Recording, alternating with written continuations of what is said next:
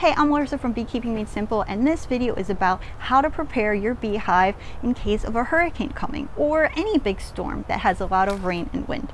I've been a beekeeper for 13 years, and 10 of those years I was keeping bees in Hawaii for a commercial apiary and for myself. So I'm going to explain what I do to keep my bees safe, and then at the very end I'll add in what the commercial apiary did when they had thousands of hives that they needed to prepare with just less than 24 hours notice.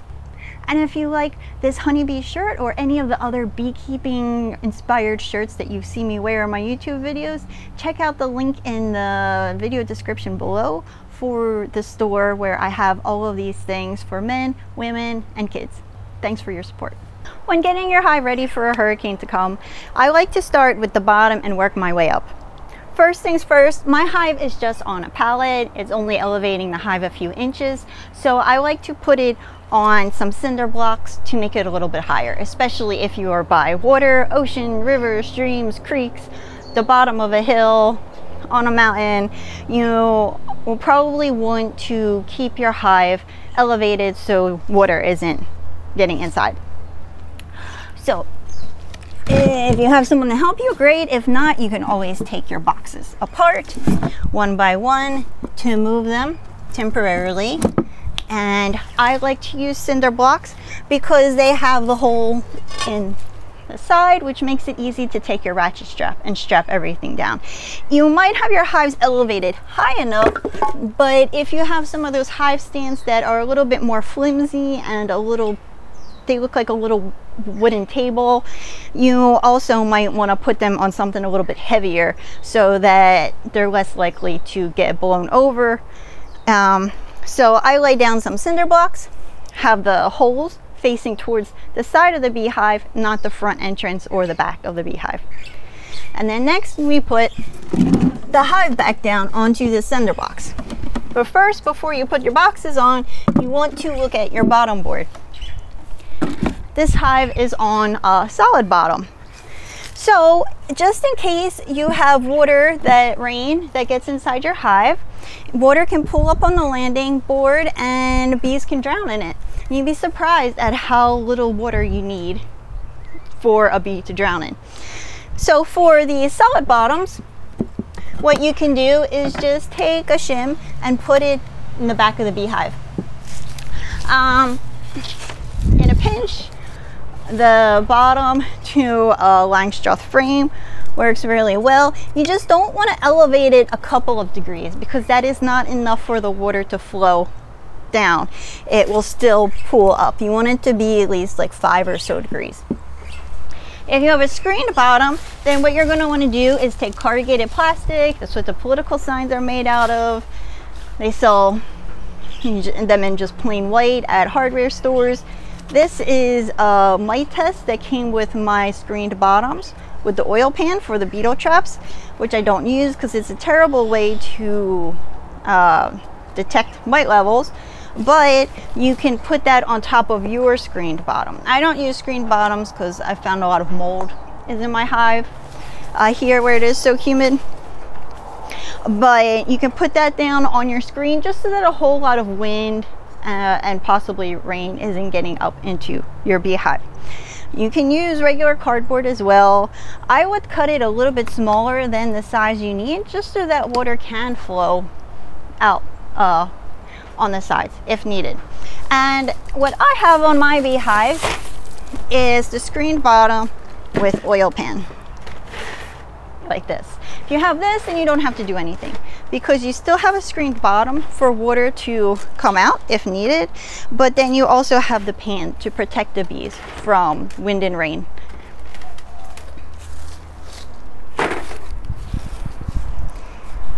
I'm gonna put the first box on, and it's always good to reduce the entrance a little bit. You can either move your bees so that the entrance is facing the side of a building or some kind of wind block, but if that is not going to be the case, then you can always put an entrance reducer on.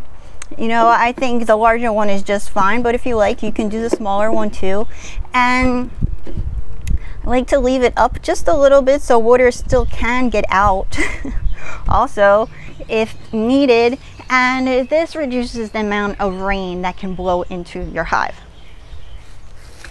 Now as we put the boxes back on, you want to take off any empty boxes. Maybe you just added a honey super on top, or maybe you have a super on top that just has 1 or 2 frames full of honey and the rest are empty. Take those frames off, shake the bees off, put the frames in your refrigerator or freezer, put them in another beehive, whatever you want to do. Take off that empty box temporarily and put it back on after the hurricane has passed.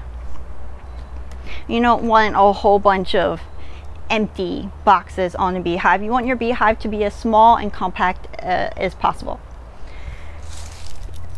Then we're going to go and take our cinder blocks and put some on the lid, and of course you can use bricks or heavy rocks, but the cinder blocks work really nice because I only have 1 cinder block for this lid because that's all I have left and all that's really necessary.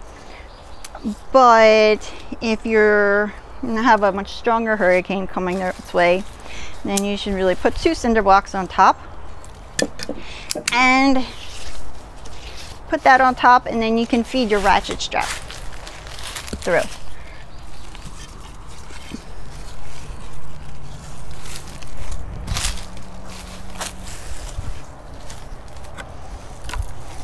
Ratchet straps are helpful to have when moving bees or when transporting a nuke.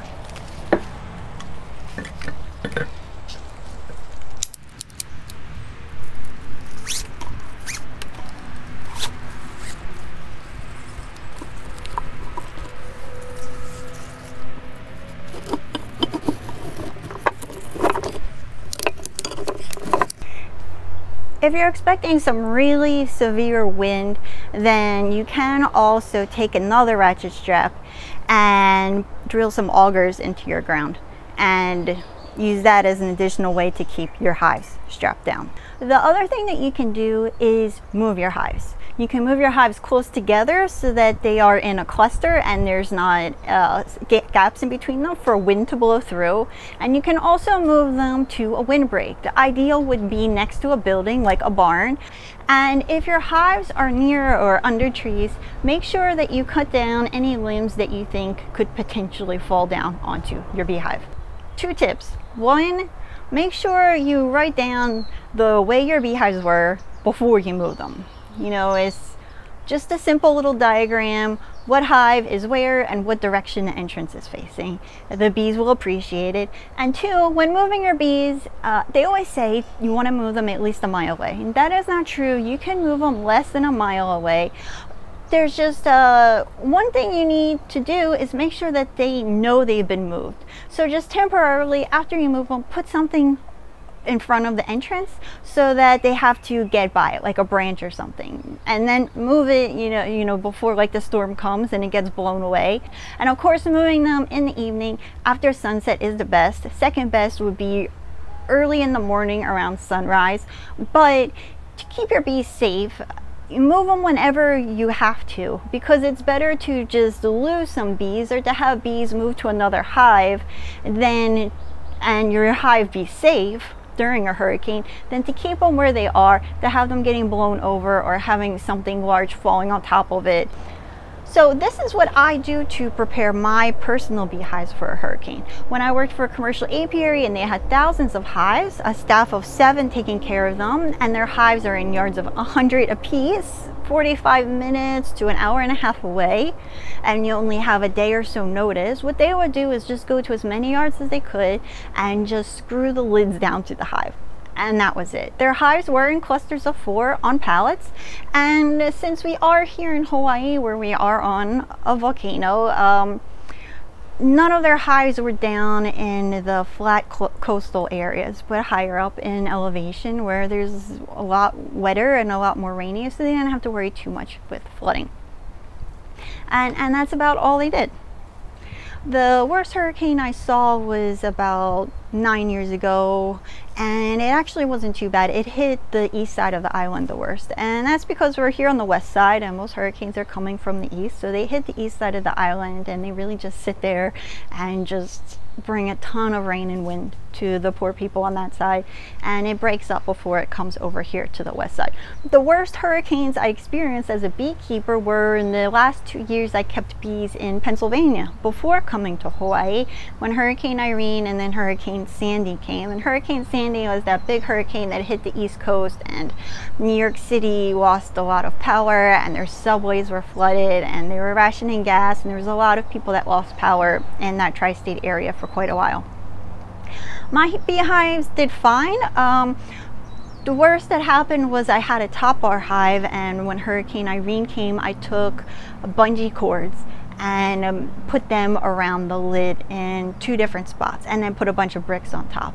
And so with the wind, what happened was the wind just kept on shaking the lid, because I had this extra plastic cover over it, and it kept shaking the lid, and eventually the bricks came off, and the lid didn't come off the hive, it just fell onto the side of the hive, where it was still strapped to the side of the hive. Luckily, one of my neighbors saw it. So the bees were on the roof of the parking garage next to the building, the apartment building I lived in, and when the storm had passed,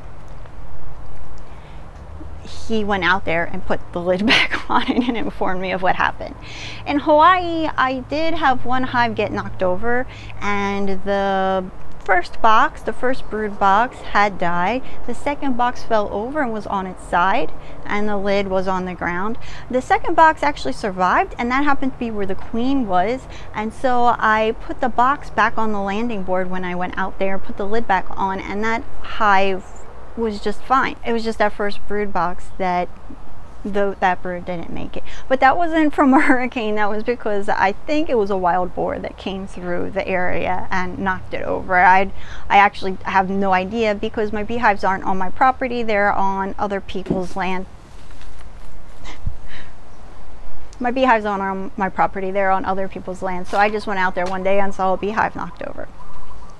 So worst case scenario, if your beehive does not get knocked over, there is still a chance, or if your lid falls off, there is still a chance that your bees will be okay. Thanks for watching. Bye. At the end of this video, people don't forget to do it.